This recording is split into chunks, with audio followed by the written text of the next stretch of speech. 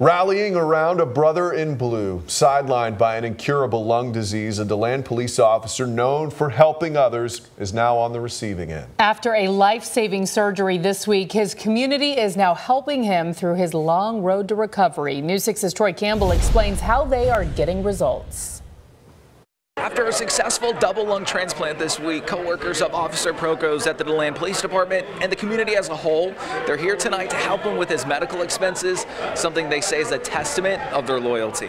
Really interesting guy, fantastic officer, fantastic person in the community, and we're here to support him because unfortunately he had a rare lung disease. The City of Deland's Police Chief Bill Ridgway describing Officer Constantine Dino Prokos, a 6-year veteran of the department, diagnosed with an aggressive form of lung disease in March, a condition that required a double lung transplant.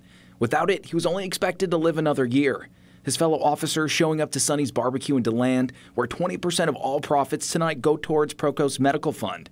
Thankfully, his surgery this week appears to have been a success. Everything's going smoothly. He's in recovery right now, and you know, the scary part is over. Now it's being there for him and helping him get through the long process afterwards. His GoFundMe account has already raised more than $20,000, but the police department says Prokos' medical expenses are expected to far exceed that amount, having to spend the next 90 days in Jacksonville with 24-hour care.